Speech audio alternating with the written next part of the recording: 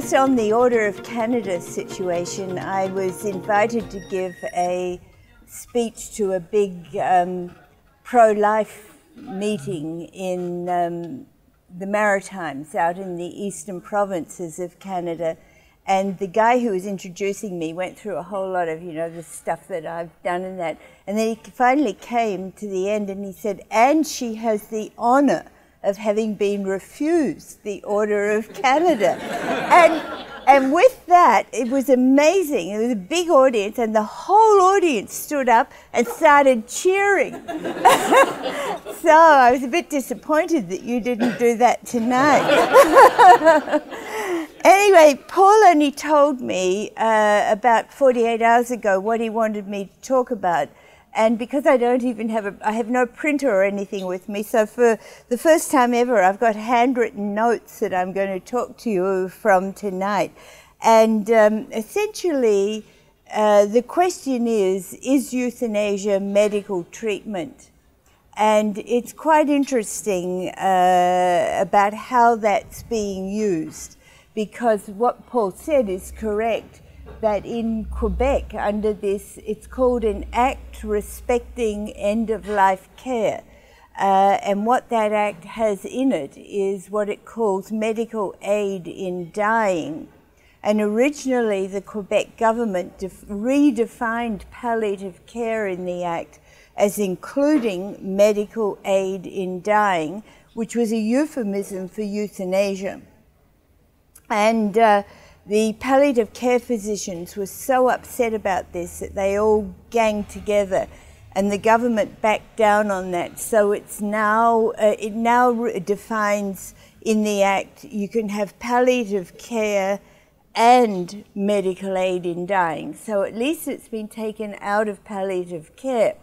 But in fact, it will have to be medical treatment if it's going to be within the jurisdiction of Quebec to legislate on it. And this is a bit complicated, but the reason for that is that unlike Australia, where criminal law is state law, and so each of your states can decide what is murder and what isn't murder, in Canada, criminal law is federal law. And so the jurisdiction over criminal law belongs to the federal government.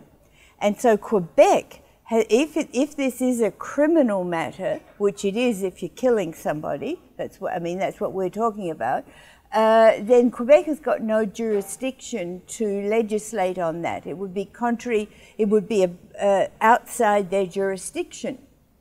And what Quebec wants to do is to say, well, it's medical treatment, and health and social services is a provincial jurisdiction. So they're saying it's a health matter and we can legislate on it. And I don't know how much any of you know about the politics in Canada, but we constantly go through, are we going to be a separate country when we wake up in the morning? And so everything that Quebec can possibly legislate that flies in the face of federal power, they do, and then they have a fight about it. So what has now happened is that this act that's called an Act Respecting End-of-Life Care has been passed by the Quebec Legislative Assembly. That would be the same as the state parliament here in Australia. And a big group of doctors and other anti-euthanasia people have now filed a case in court challenging the constitutionality of that act. In other words, they're saying this is invalid provincial legislation. So we're in the midst of a huge debate. And I found it rather interesting because, in Canada, the pro-euthanasia people want it to be medical treatment so that they can say that the provinces have got the power to legislate this in if they want to. And I was just looking at the Philip Nitschke case on television, and I heard him say, one of his arguments for why he shouldn't be prosecuted in the way that that he shouldn't be deregistered is because he's arguing that this is not medical treatment. Therefore, it's not something that he's doing as a physician or as a doctor. By the way, in Canada, we use the word physician to mean all medical practitioners. I know it's confusing in Australia because you usually use it, I believe, it's a while since I've lived here, so I get mixed up with the language between the two, but I think you usually use it as a specialist qualification. So these are the questions that I just want to address generally, and then I want to open the floor to you to ask me what you want to know about this. I mean, the first question is euthanasia sanitized by associating it with medicine? Is that a way of making it more acceptable? The second question is, if so, should someone other than physicians, if we're going to have legalized euthanasia, should it be somebody other than physicians who carry it out? Is it euphemized by calling it medical treatment and medically assisted death? And this is a question that's just coming up that a colleague of mine who's a respirologist, he's a lung specialist, he's very interested in what he calls medicine's healing role, a very ancient role of doctors to be healers, the wounded healer. And the question we ask about that is euthanasia irreconcilable with medicine's mandate to heal? And is this sort of euphemizing of euthanasia that's going on just another incremental strategy compared with a radical or seismic shift in our basic values? And to put you in the picture at the beginning as well as at the end, I think that euthanasia has been presented to societies as just a little tiny change, and it's really nothing much, and it's just another medical treatment. And as one person described it, it's just the last act of good palliative care, which all sounds friendly and nice and compassionate and merciful, and those words are used. And yet I believe that it is the single most important values issue of the 21st century, and that what societies decide about this will decide what their future societies will be like, and in particular what their foundational values will be. So the first question, and my colleague Don Boudreau and I wrote this paper. It's on the web. It's called Euthanizing and Eulogizing Euthanasia, and that euthanasia is not medical treatment. And so the first issue that we address, because this is one of the pro-euthanasia arguments, is, has death changed? And it is true that it's changed somewhat because we've got new medical technologies that prolong life. So people don't die of acute infectious diseases, they die long-term, older, of chronic diseases. And so one of the arguments is that the medicine is to blame for that lingering death of people, and therefore it's up to medicine to remedy that. And what Don and I argue is that we have to be very careful not to overcompensate in our bid for atonement, that we have to not disown the ethical tradition or the basic precepts of medicine, let alone of society. And we also go on to argue that legalizing euthanasia would do very serious harm to medicine and to its value-carrying role in society. And there's a paradox here, because in our societies it used to be religion that carried the value for society of respect for life. And in a secular society, and especially in a multicultural, multi-religious, pluralistic society, you can't use religion to do that. And so the two institutions that now carry the value of respect for life are law, which says you must not kill, and medicine, which says we will never kill. We will always do whatever we can to heal and care and comfort, but we will never kill. And so what euthanasia, and I'm using euthanasia here to include physician-assisted suicide, what euthanasia does is it says, it negates that value-carrying capacity, because what it involves is society being complicit in changing the law to allow this, and physicians being authorized as our, putting it very bluntly, our legalized executioners.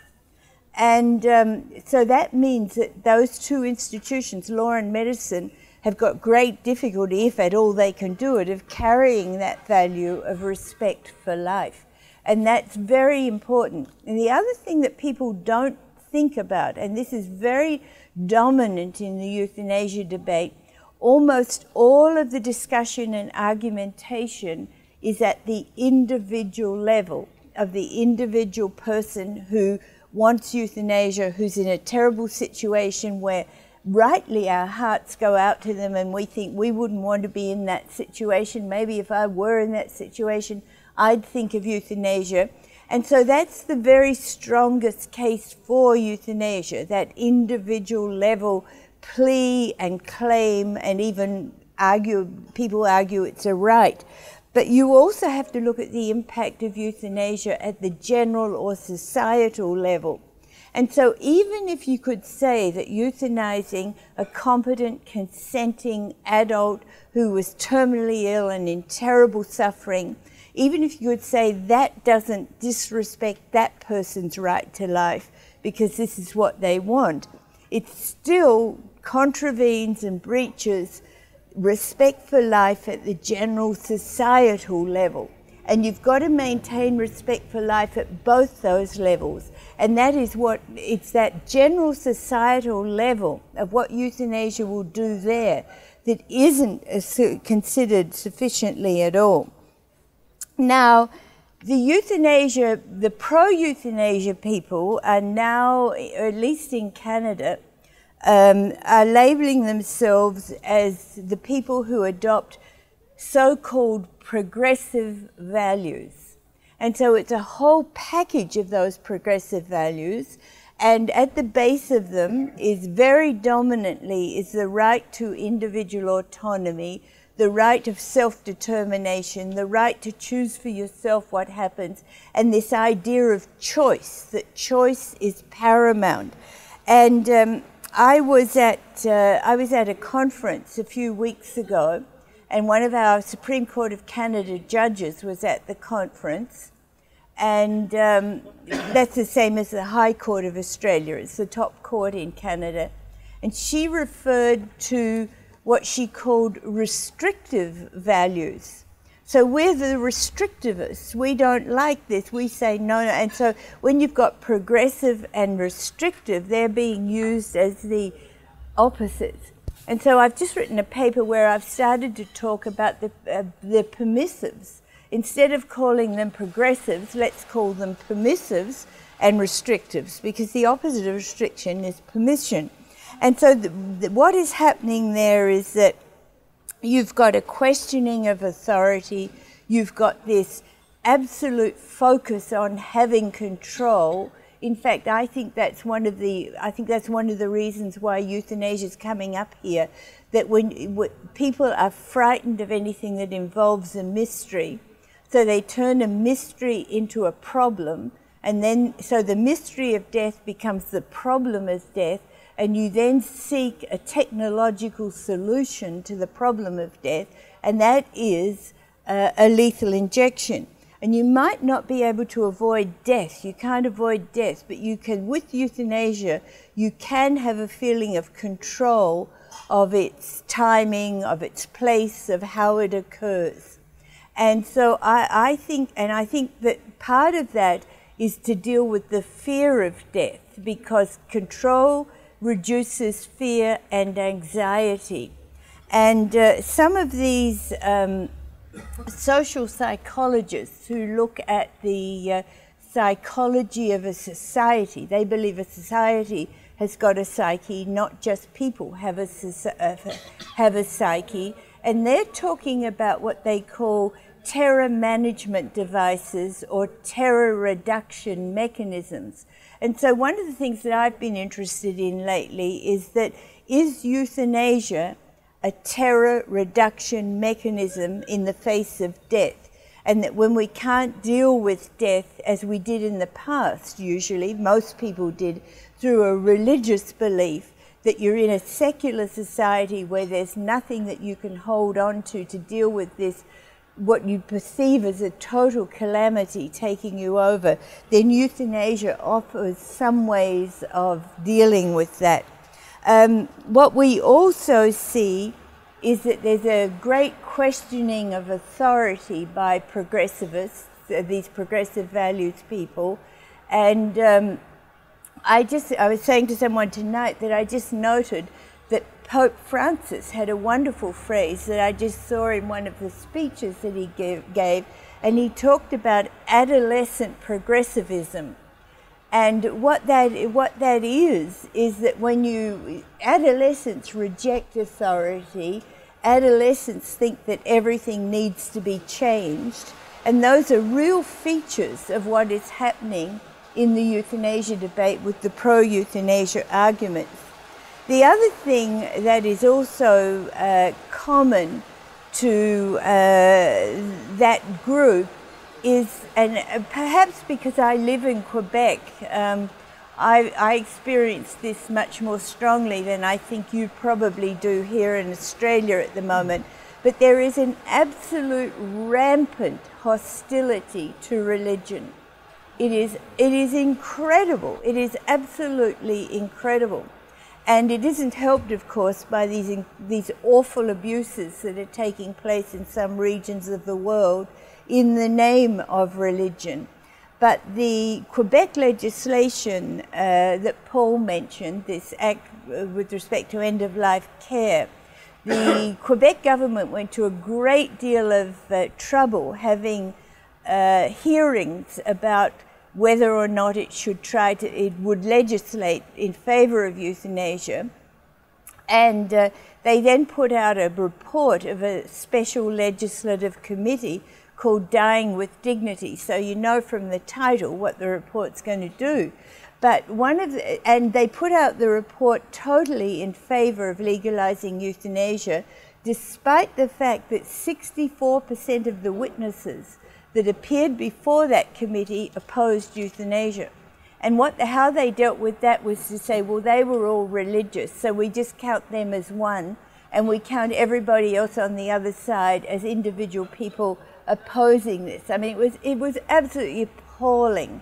But one of the things in it, they dealt with what they called the sanctity of life.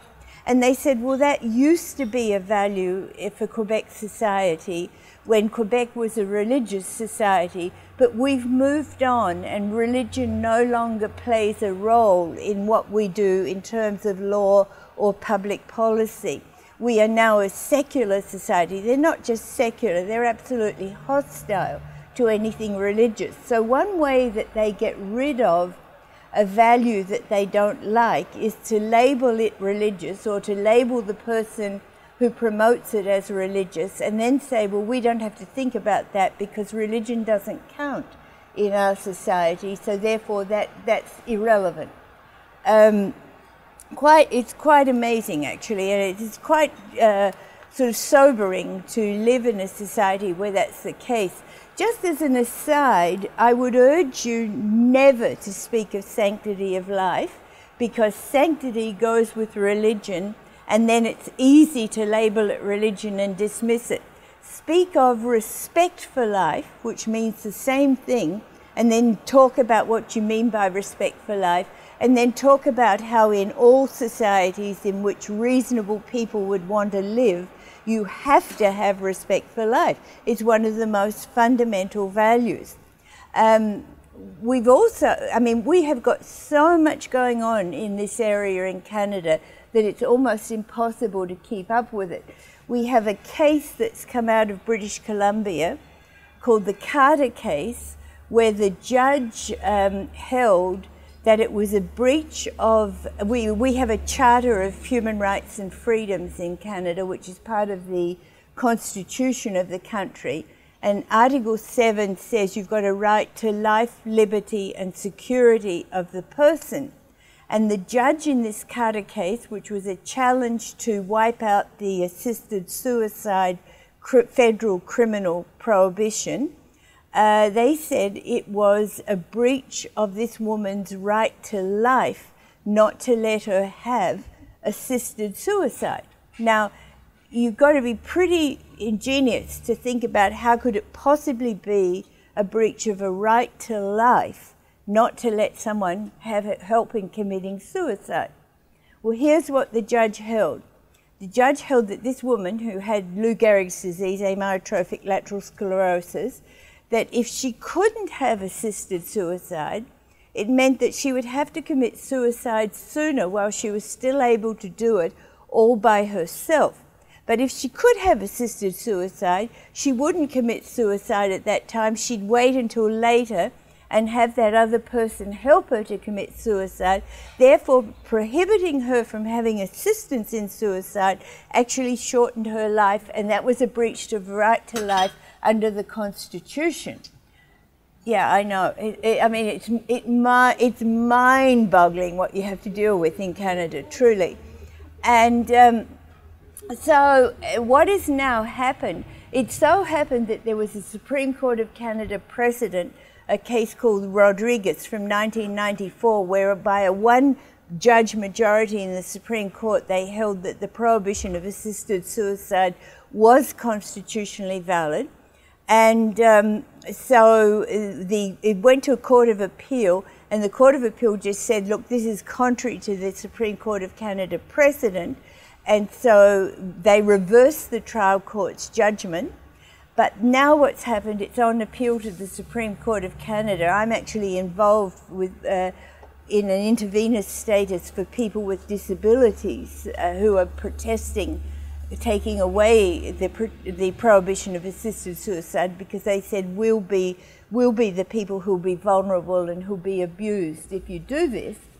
And so it remains to be seen what the Supreme Court will do. But keep in mind that my friend, who she actually is a friend of mine, the judge on the Supreme Court of Canada, who talks about restrictives, is not too keen on restrictives. So I'm pretty sure there's one vote that we're not going to get on the Supreme Court of Canada.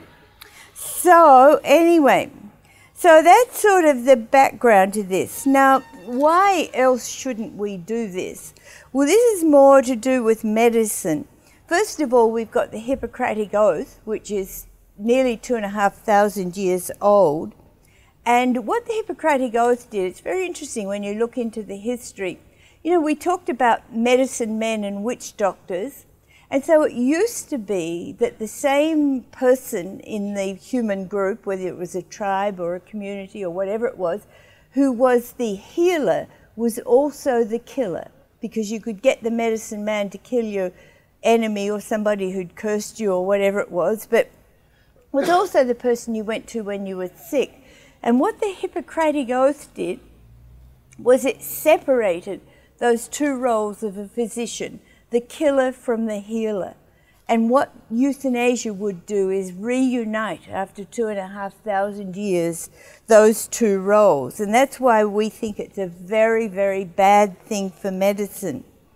And if we looked, in writing this article, we looked into the history that had been written about how you helped dying people. And there's a long history of that, and we've got a wonderful, one of the best history of medicine libraries in the world at McGill University, where I am. It's called the Osler Library. And we got old books from, even from 1500s, old documents, and it told you what you were allowed to do to help a dying person. But what was absolutely clear in all of this literature, right up until the current euthanasia debate, was that you must never kill. You could do things to ease the pain, to ease the suffering. You could help. You didn't have to officiously prolong life.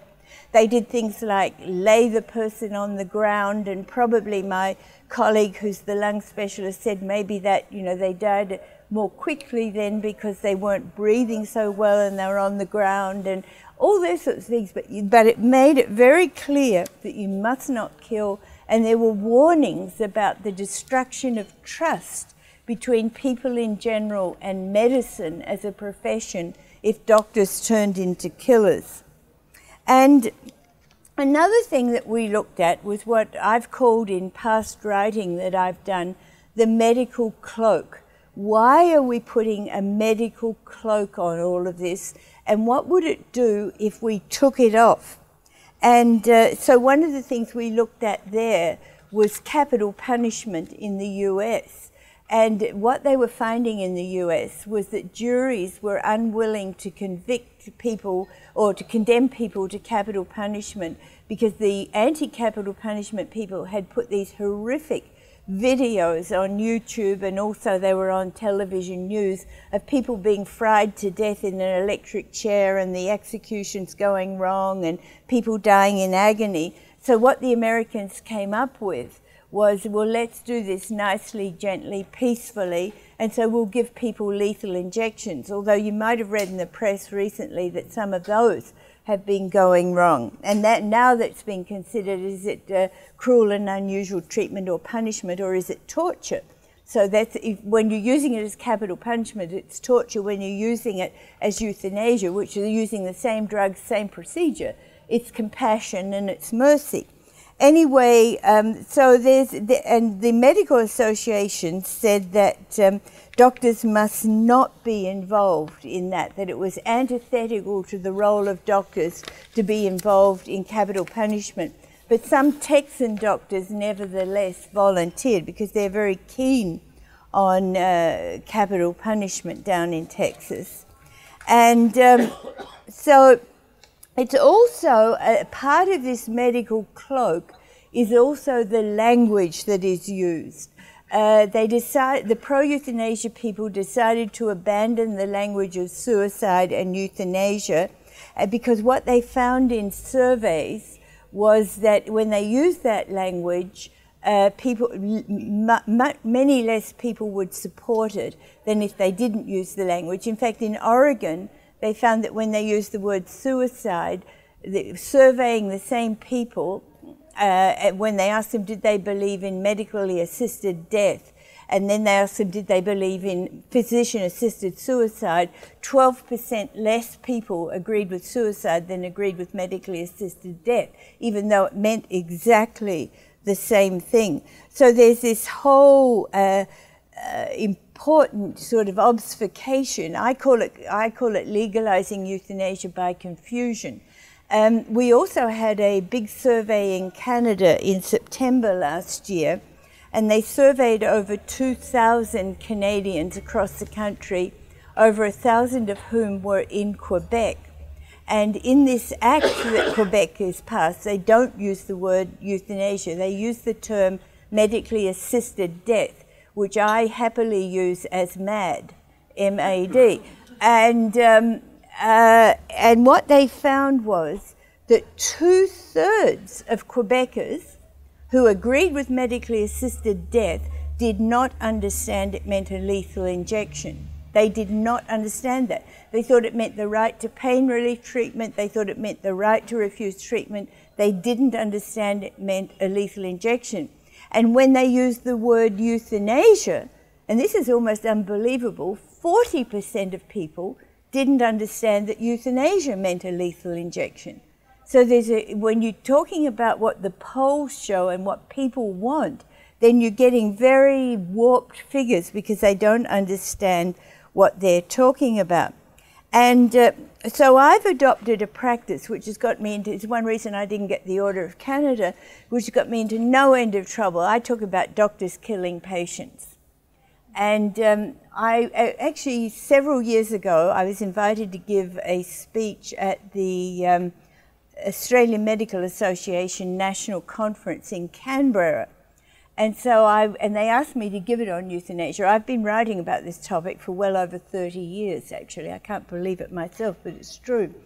And anyway, I don't know whether any of you know Roger Hunt, who's a friend of mine. He's a palliative care physician here in Adelaide, and he's one of the few palliative care physicians that is in favour of euthanasia. The figures show that around 92% of palliative care physicians oppose euthanasia. Anyway, I kept saying we can't have doctors killing patients. And so Roger leapt to his feet. There were about 600 doctors present at this conference. And he shouted out for me. He was down the back. He shouted out, "Margot, will you stop using that word killing?" He said, it's not killing. He said, it's VAE. And I said, well, what's VAE? And he said, oh, it's voluntary active euthanasia. So we don't even use the word, we use an acronym for it. So I said, oh, you know, I just went on. So later in the speech, I came to, and this is what I want to talk to you about now, is, well, if we're going to have euthanasia, don't let's pollute and destroy medicine and its role. Let's get some other group of people to do this. And so the question was, well, if you're going to do that, who are you going to get to be the euthanasists? They're even suggesting a new name for them now. They're being called thanatologists. And this is, and I'm not kidding, that's from an article in the New England Journal of Medicine by very distinguished researchers. Anyway, I said, well, if we can't have physicians, who are we going to have? And the answer to that, and this was not my original idea, it was from an article in Perspectives in Biology and Medicine, very respected journal out of the University of Chicago. The answer is, well, let's have a specially trained group of lawyers. And the reason for that is that you've got to have somebody who can strictly interpret the law and apply it properly. And that's what lawyers are trained to do. And with that, Roger leapt to his feet and he screamed at me from the back of the audience, Margot, are you crazy? He said, you'd have lawyers killing people?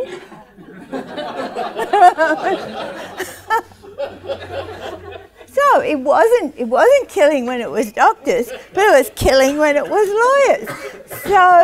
So I suggest that we definitely, for a whole heap of reasons, and you can read the papers. There's 2 papers we've written on this that are both on they're both available for free on the academic website,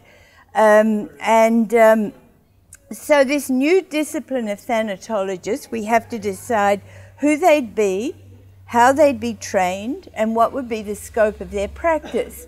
And Don and I make it very clear that we don't agree with euthanasia at all, that we think it is inherently wrong. But if it's going to happen, and actually our purpose in doing this is to try to get people to perceive what they're actually doing, then this is what we would have to do. And so we went to look for where could we find a precedent for how you would train these thanatologists. And what we came up with was the Hangman, this is a proper book, it's the Hangman's Bible from 19th century England, and it had a training program in it for the hangman, and they had to pass an exam and they had to perform in front of a governor. And so we looked at that and we said, well, this is what you would, these would be the sorts of things that you'd have to look at.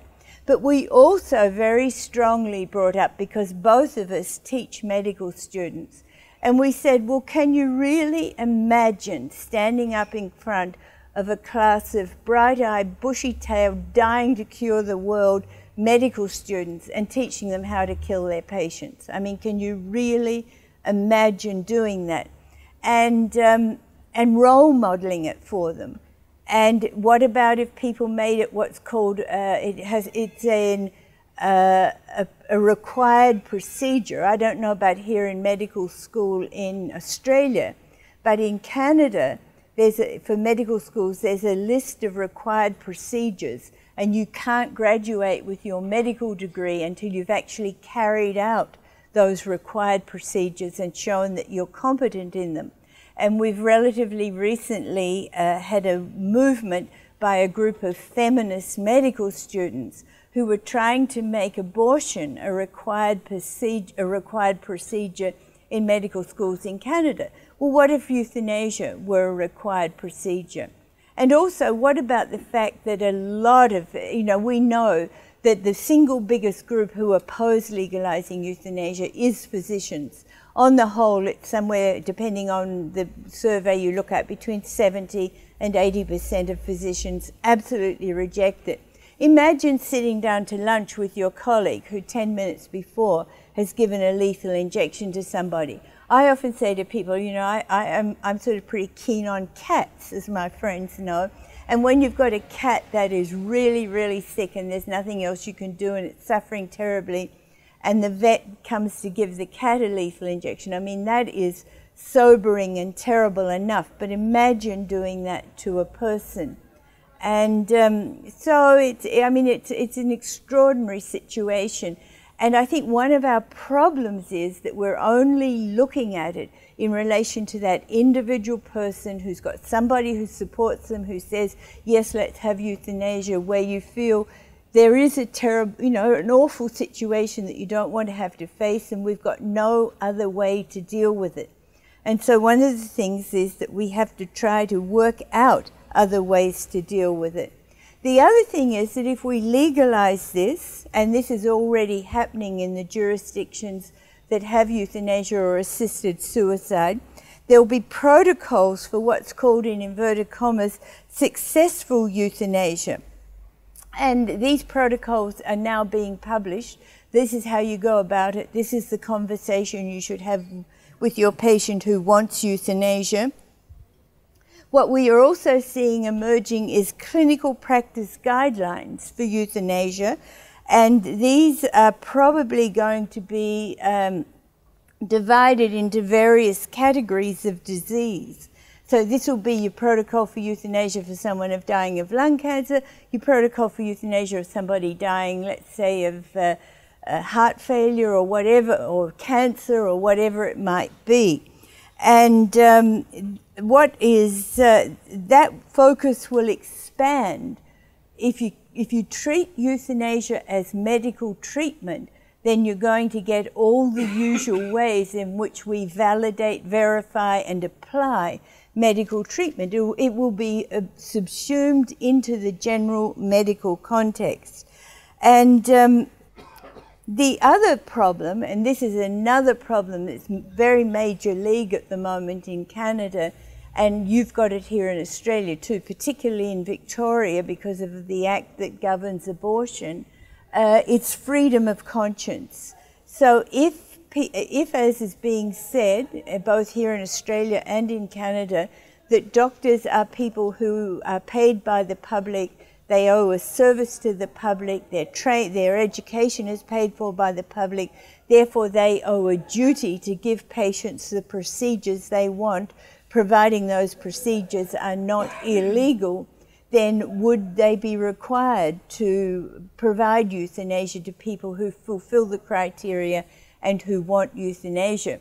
That has been debated under the Quebec legislation.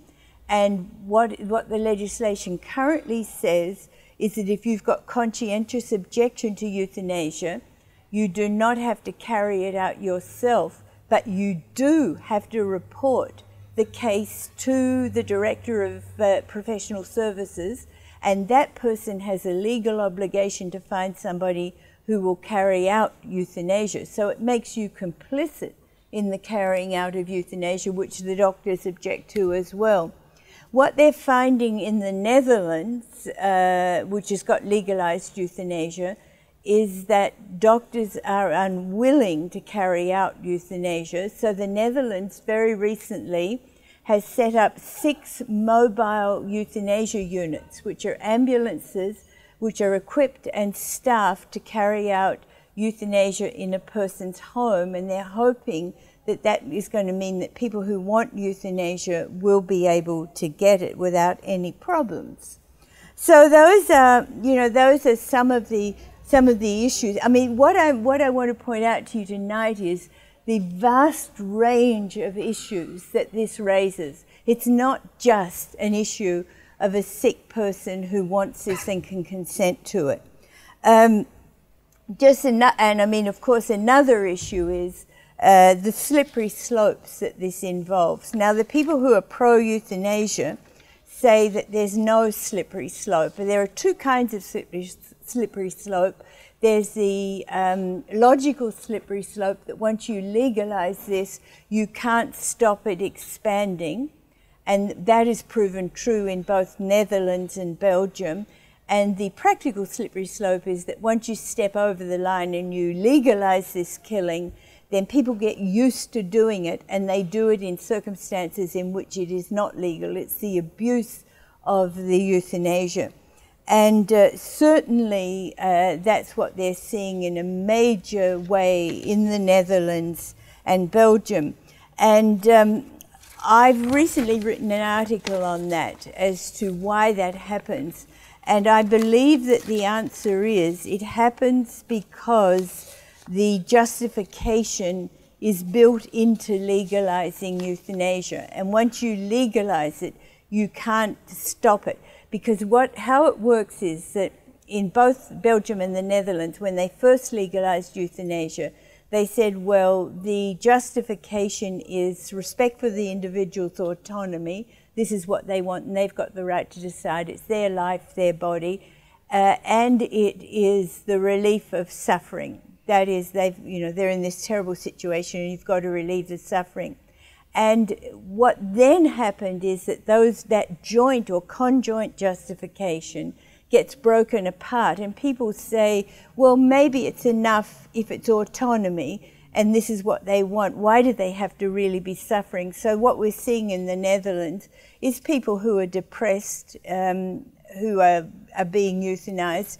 The Netherlands is currently considering whether if you're over 70 and tired of life, that's enough as long as you say, well, I want this. And then on the other hand, they say, well, if you're suffering but you're not mentally competent to exercise your autonomy, why shouldn't you have euthanasia? It's a discrimination to let people who are competent have it to relieve their suffering and not to let the people who are incompetent have it. So therefore you should allow people with Alzheimer's or other dementias to have access to euthanasia. And that is certainly what is happening. And I had and once you say, well, let's expand, those are expansions of the justifications. And once you get used to that, you say, well, why not some other justifications? And even 5 years ago, it was unthinkable, and certainly the pro-euthanasia people totally denied it, that you would say that euthanasia would ever be used as a cost-saving mechanism for saving costs in your healthcare system. And now that's being seriously discussed in the literature, that we've got aging populations, they're getting predictions of the rates of dementia, they're saying we can't afford to look after these people, we have to do something about it. And a couple of months ago I was teaching in the medical school, and I was teaching a class of final year medical students who in about 2 weeks after I was teaching them were going to graduate with their MD degrees. And this young man got up, because I was, as you can tell tonight, I was arguing that, you should not be involved in euthanasia. You're young doctors, that's not something you should even contemplate doing. And this young man got up and he said, look, he said, what you're saying is not feasible. He said, of course we've got to consider euthanasia, and of course we've got to have it. He said, we can't afford it. Our healthcare system can't afford to look after all these people. Now that's a graduating medical student telling you that, a cost saving will be a sufficient justification for euthanasia, which I found very, very frightening. So those are some of the things that are happening. There's the argument, a principal argument on the pro-euthanasia side is that we already recognize rights to refuse treatment. We recognize, as we definitely should, rights to fully adequate pain management. In fact, I believe it's a breach of human rights to intentionally leave someone in pain. And then they argue that this is a right to die, a right to be killed, but it's not. I do not believe this is just an incremental change from what we're recognizing there, that what we're doing in legalizing euthanasia is a major radical change. So a question is, and this is really in conclusion because I want to hear your questions, is euthanasia just an incremental expansion of current ethically and legally accepted end-of-life decisions, such as refusal of life support treatment, as pro-euthanasia advocates argue, or is it acting with acting with an intention to kill different in kind from allowing a natural death? I believe it's different in kind, not just different in degree. Is euthanasia medical treatment? I hope I've pointed out to you the dangers, I think, of considering it as medical treatment. And we have to ask, what are the dangers to patients, to the trust-based physician-patient relationship, and to medicine of defining it as medical treatment? Should we take the medical cloak off euthanasia and have some specially trained persons other than physicians mandated to administer it if our governments go ahead and legalize it? If euthanasia is permitted, how do we think our great-great-grandchildren will die?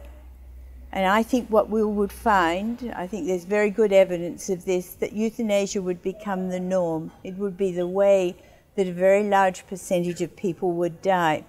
Under the Quebec legislation, they argued this is only for rare cases. What we now know is that a minimum of 4% of all deaths in the Netherlands are by euthanasia, and that's the recorded deaths. The real figure is probably much higher.